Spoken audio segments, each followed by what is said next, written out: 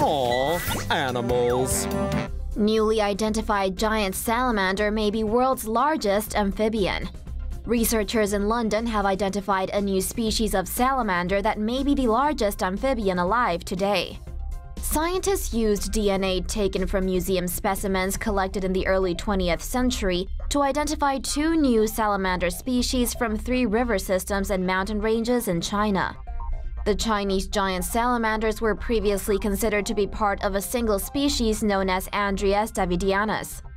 According to a new study from the journal Ecology and Evolution, scientists compared tissue samples from wild salamanders with historical specimens in the Natural History Museum in London and discovered that the salamanders contained 3 distinct genetic lineages. Lead author of the study, Samuel Turville from the Institute of Zoology, explained in a news release that the salamanders may have evolved between 3.1 and 2.4 million years ago due to mountain formation in China and the rise of the Tibetan Plateau. One of the newly identified salamander species, Andreas lugoi, had its characteristics defined by a preserved salamander specimen in the British History Museum.